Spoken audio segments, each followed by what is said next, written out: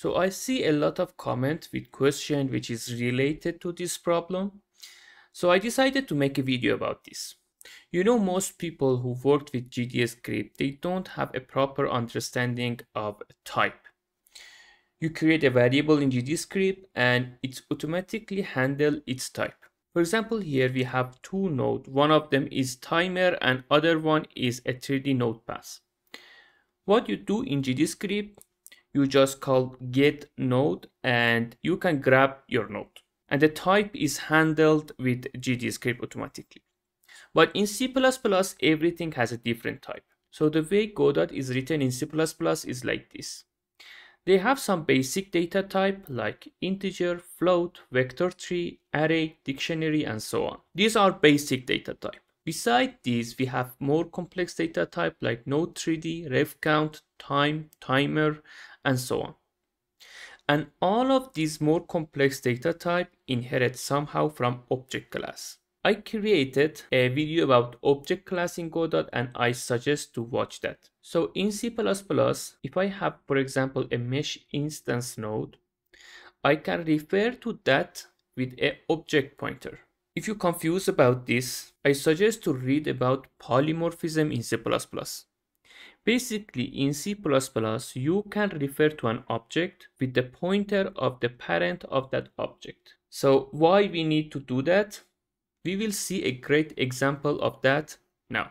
For example, here I have two different types of node as the child of the test. And now if I want to grab them with the getChild function, so the question is what type getChild should return? You know, in C++, each function should return a valid unique type, not multiple type. And we have a various type of nodes in Godot. So what we are going to do is to return the node type. And as all of us know, the basic node itself is the parent of all other nodes in scene tree.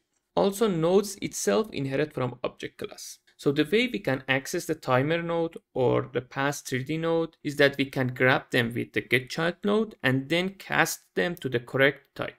And inside the object class, there is a handy function which helps you to do that. You will understand all of this in a moment. So here I am in GDExtension. First, let's see a function that is going to automatically convert the type for us. That function is getNode. This function is going to automatically give us the correct type. So here I create a timer pointer and I just use getNode function. But we should pass the type as the template argument to this function. And if I print timer, you can see we have our timer. So what will happen if type which I pass does not match the node type? For example, here, if I pass 3D node name, let's see what will happen. The thing that happened now is that it is going to return a null pointer. And this is really important to know. Now let's see how getChild function works. This function is not going to cast the node type automatically like getNode function. It is going to return a node pointer to us. So I create a node pointer and I grab the first child. Now how we can cast this to the timer node? And as we know, the first node is the timer node. Inside the object class, we have a handy static function that we can use that for casting everything that comes from object class. So I create a timer pointer and I use the cast function, which is a static function. Here I should pass the type as the template argument and the node as the input to this function. So this will cast our node to correct type.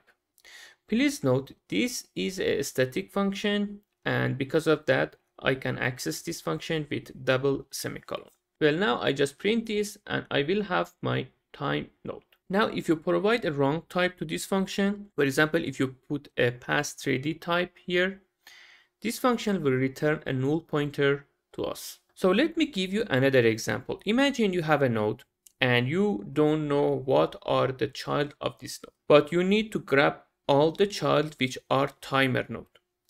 And we can have 100 node as the child of this node or one node. We don't know. And we don't know the type of the node which are the child of this node.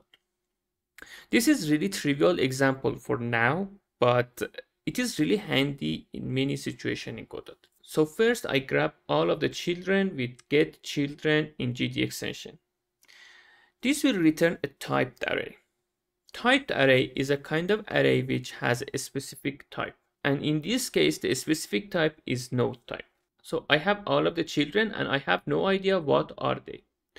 So I create a loop and I will check all of them. In this case, I want to grab all the nodes which are the timer node. So I cast the child to timer node.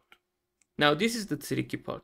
If the child is not a timer node, this will return a null pointer. So here I check if the return node is not a null pointer. And I can do whatever I want to do with this node in the if statement. For now, I just print that node. That's it for the casting system in Godot. I hope you understand how casting system works in Godot. If you have any question, let me know in the comment section and have a good time. Until the next video, bye.